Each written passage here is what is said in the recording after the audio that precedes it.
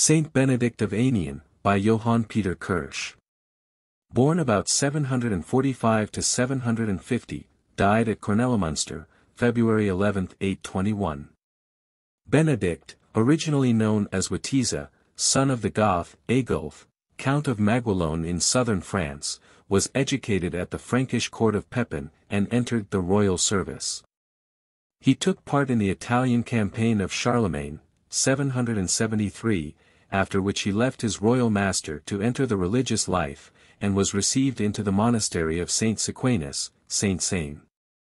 He gave himself most zealously to practices of asceticism, and learned to value the rule of Saint Benedict as the best foundation for the monastic life. Returning home in 779, he established on his own land near the little river of Aniane a new monastic settlement, which soon developed into a great monastery, under the name of Aniane, and became the model and center of the monastic reform in France, introduced by Louis the Pious.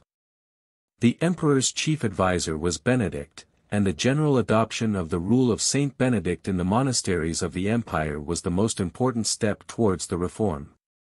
Benedict took a prominent part in the synods held in Aachen in 816 and 817, the results of which were embodied in the important prescriptions for the restoration of monastic discipline, dated July 10, 817. He was the enthusiastic leader of these assemblies, and he himself reformed many monasteries on the lines laid down in the ordinances promulgated there. In order to have him in the vicinity of his royal residence, Louis had founded on the Ind, a stream near Aachen, the Abbey of Kornelimünster, which was to be an exemplar for all other abbeys, and to be under the guidance of Benedict. In the dogmatic controversy over adoptionism, under the leadership of Felix of Urgel, Benedict took the part of orthodoxy. To promote the monastic reforms, he compiled a collection of monastic rules. A pupil of his, the monk Ardo, wrote a biography of the great abbot,